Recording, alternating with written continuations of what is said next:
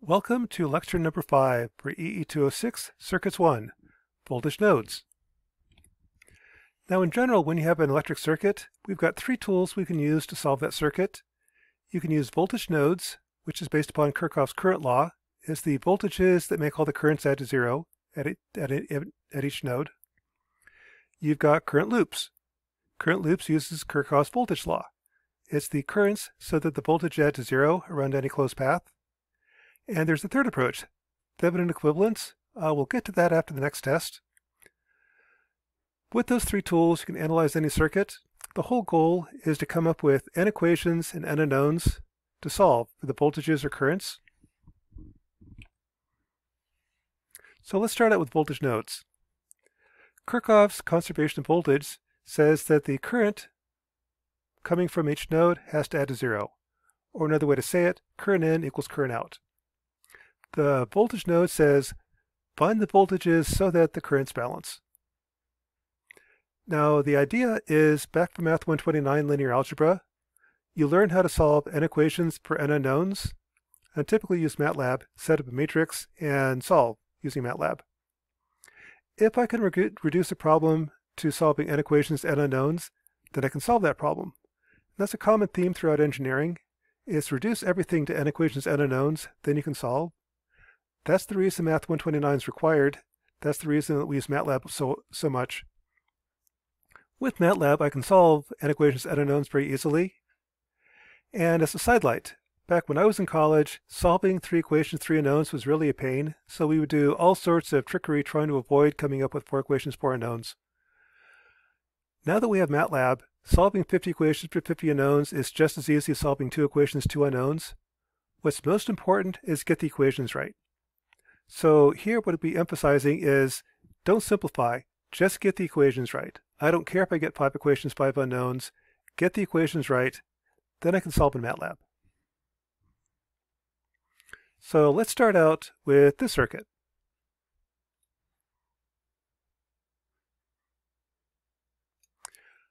Here I've got a circuit with ground on the bottom, and I've got 3 different voltage nodes. The procedure for using voltage nodes is first to find your ground reference. That's usually the node on the bottom. Then define and label the different nodes. Here's V1, this node I'll call V2, this node I'll call V3. I've got 3 unknowns, so I need to write 3 equations for 3 unknowns. Now start writing them.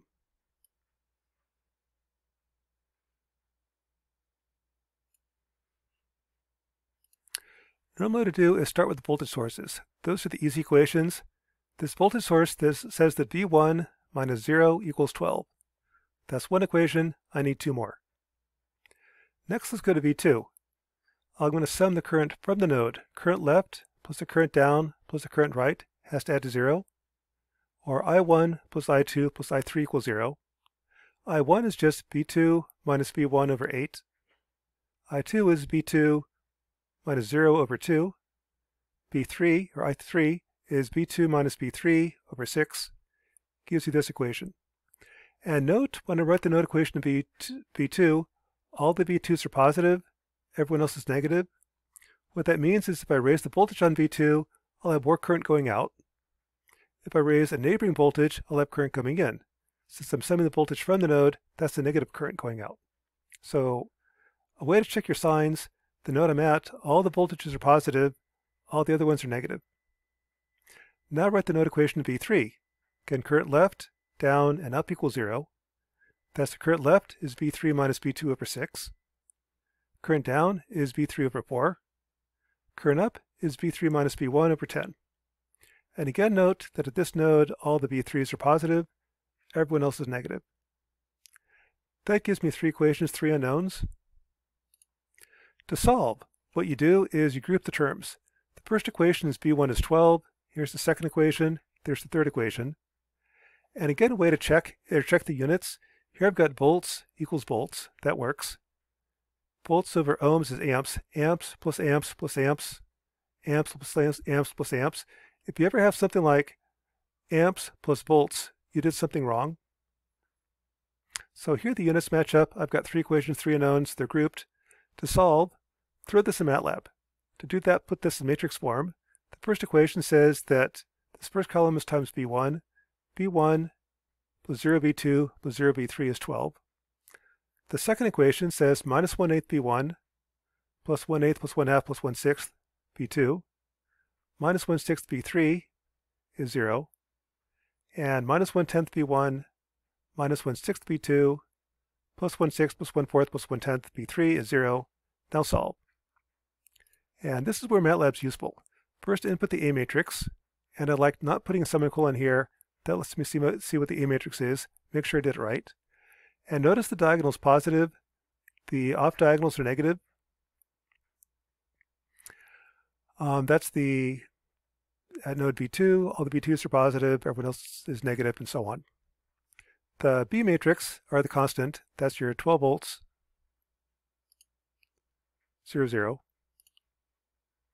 Then the voltage is just the inverse of A times B. So it should get 12 volts, 2.5 volts, 3.14 volts. To check your answer, that's where you use Circuit Lab. If I build the circuit in Circuit Lab and then tell it to calculate the voltages B1, B2, B3, I get exactly the same answer, 12, 2.55, 3.148. As a reminder, there's 12, 2.55, 3.1475. Same answer. In the lab, what you do is you build a circuit and then using a voltmeter, measure the voltage B1 to ground, B2 to ground, and B3 to ground, and again, I should get the same answer. Second example. If I have a current source in more voltage sources, current sources really don't matter. I'm summing the current from the node. This just tells me right away that I2 is minus 3. If I have this circuit, I want to write or solve. What I do is I count, or first label one node as ground, label the other nodes B1, B2, B3, and then I need 3 equations for 3 unknowns. Start with the easy ones. B3 minus 0 equals 2, that's one equation. This says B1 minus B3 is 10. The difference between the two nodes is 10. That gives me 2 equations. I need one more. At B1, I can't write the node equation because I don't know what the current up is. That's from this 10 volt source. At node 3, I can't write the equation because I don't know what this current is. At node 2, I know what all the currents are. I can write the node equation of V2. That's my third equation. That gives me V2 minus V1 over 4 minus 3 plus V2 minus V3 over 8 equals 0. 3 equations, 3 unknowns. To solve, group the terms, put in matrix form, throw in MATLAB, and solve. Inverse of A times B. So you should get 12 volts, 16.66 volts, and 2 volts. If I go into Circuit Lab and build it, that's exactly what I get. 12 volts, 16.66 volts, and 2 volts.